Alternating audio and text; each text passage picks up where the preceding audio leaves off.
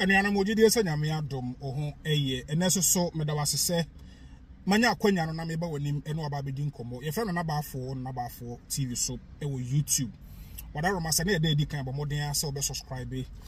na obe kan busu akese no wo wi a hit notification bell no se de be ya ye de update no e ba ososo unyu hu emfiri mu enu anom so wo si ahwe black say dia na tese eni bre aba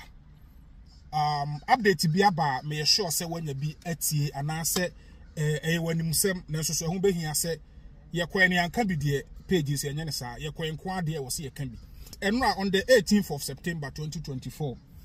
update be from the camp of immigration Canada immigration Yera Macmillan eda no or the nsem bi etudwa e wa bankese mu eno na mpese na meje brenam no ebebobo ho eno anom ebia menchire mu no ebe different from said the osite wo de na sefa menya perfect mesro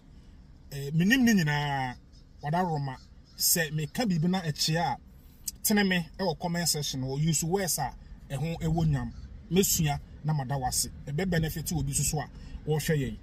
enti anuanom message ne baaye no ye kenkai bi no de ye ti ase ne se omo asa ye changes biem said the onim say Canada every minute bia na ye the update about changes no enti na me too for say oba krom ha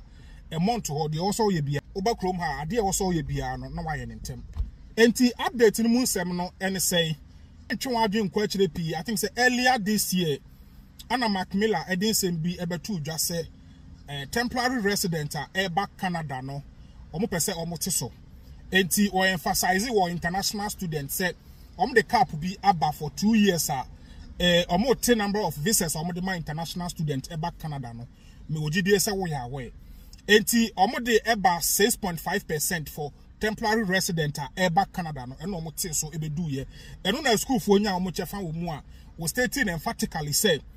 2024 to 2026 no omo hwe ani mu say a school for 485,000 and I betumi aje omo back Canada say international student eno ana fofie antwata na kodware abam enora on the 18th of September immigration minister asaba biemu say there be 485,000 okra no edoso dodo enti omo sai teso from 6.5% no about 5% naturally say international student back Canada no omo teso by 10%. Or teso by 10%. What you say? 10% from 6.5 to 5%. Next, or teso by 10%. And come a whole apaso enono. It is from 6.5% to 5%. No, not to say o calculate here. Omo percent from 2025. No, omo beji international student. Omo je 437,000 international students. And you know. Measures gu akwemu said be a temporary resident e work Canada ha no so beti say she ye ka so be a temporary resident wo Canada obi a unkuta PR wo a wonye citizen wo krom ha ye international student ye work permit holders asylum seekers oba visit oba conference ye nyina ho komo na ye di no enti hye no so ema me eho asem no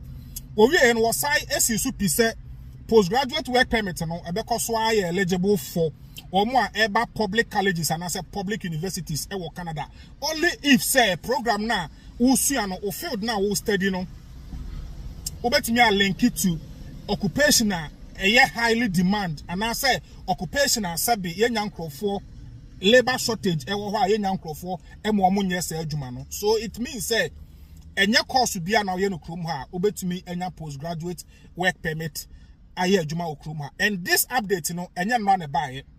sa sama me kan sesi ano sa update ni ba I think say be 4 to 5 months ni and until now international student wo krom ha I keep advising say abribia no e wo say o keep yourself updated regarding immigration issues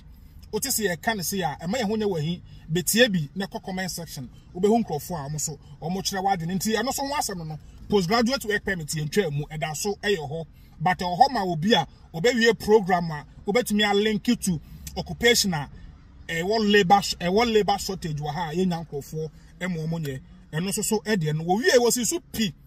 say from November and now from November this year 2024 no international student work Canada ha no wo wie na say wo submit application for PGWP a postgraduate work permit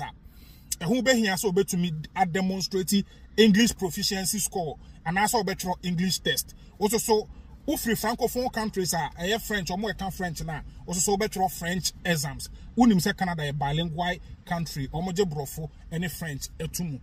Enti also so asem kakra e ba ho eno was I case you supi say and earlier this year update ba no obi obey masters, obi obey doctorates, obi obey other higher certificates no. Every provincial attestation letter. Provincial attestation letter ni say obi obey undergrad Canada no. Ube here say province na be sua de omu no ebe ma pa provincial attestation letter. Na wo de aka o document a wo de submit for study permit no. Ye masters ni doctorate for every mu. Eno mo be law no ye omu free mu. But say update ye ba enro no was it in ton time ye twa sa de no. O be masters so, o be doctorate o be hwan yo mu nyina mo nko attestation. Mu nyina mo nko attestation. Enti anuanom enye izo update no in fact enye nika na so be ne dey if you rafo akasa ko rafo e de omo nsem aba enti adofo e ho nsem no sa mean say o be masters o be hwan yo eno so be hia say o province na be sua ade wo mu no obenya provincial attestation letter anuanom Canadians almost system no a money making system o so we international student wo krom ha pa obia wie school obe person obetena krom ha ye adwuma na watumi aswitch to PR no yes I equatorial English test no sika almost say be make after say you submit application e Ghana etua 235 Canadian dollars obi kra ne third attempt nie watua 235 ne be 3 times nie on side enya visa no and unya visa no wie na oba school ha after say watua school fees ne nyina mo awie no wo say o pese unya postgraduate work permit sai equatorial English proficiency score so the question na senka menya kwanya ene Macmillan Asia metimi abusa ne say so opening enti yente brofo and ye submit a visa application for study permit ye tumi tro SOP eno mpo de ente nkoda obi a wo submitting a visa for study permit bia no one way or the other no ye de certificate e ka ho a mo hu say brofo at least ye tro English e wo mu ye ba ha ne yente brofo nyina achi no ye tumi akotna classrooms ama lectures ene ye di nkomo ye tumi a participate e we program ye akọ out akọ ye internship ene enkrofo a mu hia ye omo a training or field no omo na ye di nkomo ye bu kra ye adwuma as part time when we are obe postgraduate work permit no one side cultural English proficiency score and kire mo say otumi tebrofo otumi etro brofo na otumi eka brofo eni anom eye kwan bi a mo pese omo buye ko mu gie sika kopim se obehu se ampa na obi kan ye enya wo mo eres wareres enya ko krom obi amfo so o kan ehwa na be kwa akwie enti enya asem ketwa and yen hwe se omo sai ede masters doctorate for asai ebeka provincial attestation letter obi hwe me se si ha